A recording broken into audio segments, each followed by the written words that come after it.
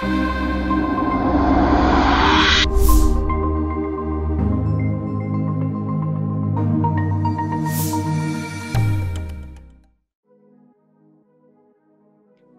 day, everyone. We will be discussing Apache Log4j remote code execution vulnerability with a CVE ID CVE-2021-44228. In this section, we will cover the workaround steps for vCenter or Hypervisor Manager within the PowerProtect DP Series appliance or IDPA. We'll review the prerequisite section. We'll go through the workaround steps and the demo for the same. And lastly, we do have a Knowledgebase article 194520, which has these steps documented. As part of the prerequisite, log into the Appliance Configuration Manager or the ACM UI using URL https://acm IP address :8543. Log in using root credentials. Click on the PDF icon in the top right corner of the UI to download the configuration PDF. Open the data protection configuration.pdf file to fetch the component IP addresses and their versions. Alternately, users can also grab the IP addresses and version details from ACM UI dashboards. Applying workaround fix on PowerProtect DP Series or IDPA vCenter.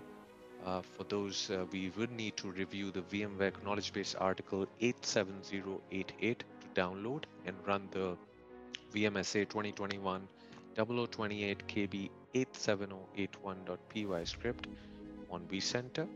Once complete, go to the VMware Knowledgebase article 87081 and follow the steps to run the remove log4j class.py script on vCenter. Now we'll go through the demo section. From the VMware KB article 87088, the bottom right corner, we can find the Python script that's used for remediation. So click on that script in the attachments and you should have that script downloaded.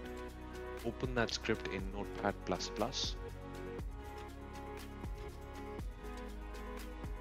Once the script has been opened in Notepad++, press Ctrl+A on your keyboard. To select all contents of the script, press Ctrl+C. Copy the contents of the script in the clipboard. Now open a PuTTY session to the vCenter server. Log into the vCenter server using root credentials. And as soon as you log in, hit shell command to enter the vCenter shell.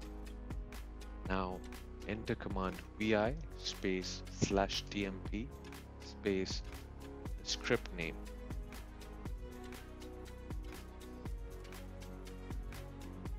Hit enter to open the VI editor with that file. Press I to enter insert mode and right click on the PuTTY screen to copy the contents of the script.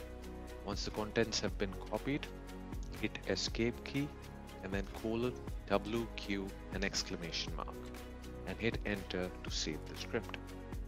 Now we will run this script by running the Python command python and the script location and hit enter. The script will give you a disclaimer stating the all services would be restarted. You can hit yes on that pop-up and the remediation would start. Please note that this script can take several minutes to complete. Continue to monitor the progress of the script.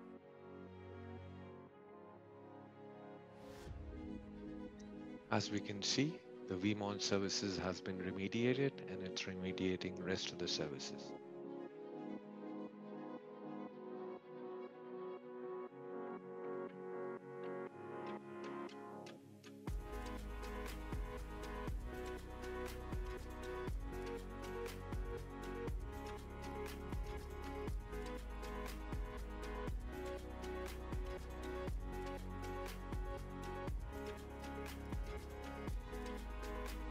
At this point, we can see that the script has successfully completed. You can see it verified the vulnerability status also, and it was able to successfully verify all the components.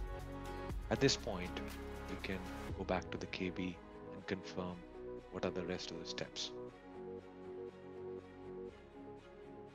Once the script is complete, we need to go to 87081 VMware KB article and follow the steps to run the remove log4j class script. The script is attached to this particular KB itself. If you go to the bottom right, you will see remove log4j class script. Click on the attachments to download it.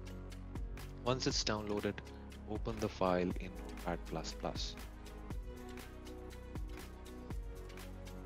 Once the file is opened in Notepad, again press Ctrl-A to select all contents of the script, and then Ctrl-C to copy the script contents on your clipboard. Go back to the vCenter PuTTY session and type vi space underscore log4j underscore class .py. Hit enter. Press I character, go to insert mode, and then right click to copy the contents of the script. And then press escape, colon, WQ, and exclamation mark. This will save the script. Now run the script using Python command. Python and the script name. Enter. Hit yes on the disclaimer which states the services will be restarted.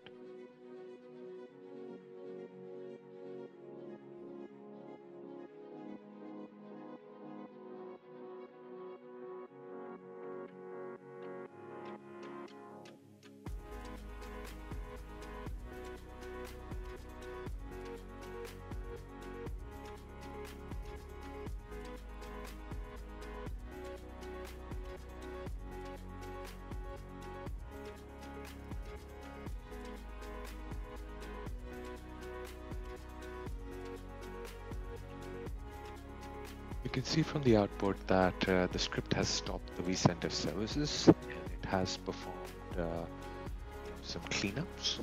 After that, it is starting the services. Now, this step of starting services can take several minutes.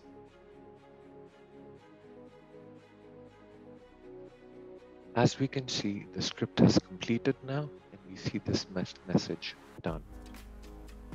This marks completion of the workaround for Apache vulnerability Log4j on Hypervisor Manager or vCenter server.